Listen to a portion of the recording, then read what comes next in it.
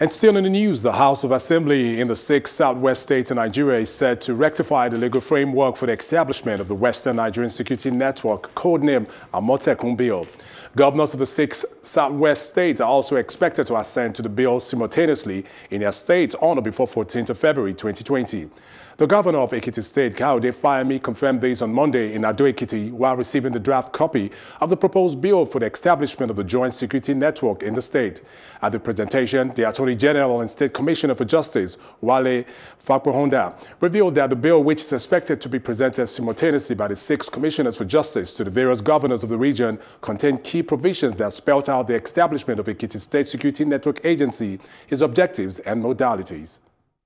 That these will be given accelerated discussion in our various state executive council this week, and we would also send it expeditiously to our various houses of assembly this week. Our discussions with our speakers, who have been really waiting for this, some of them are even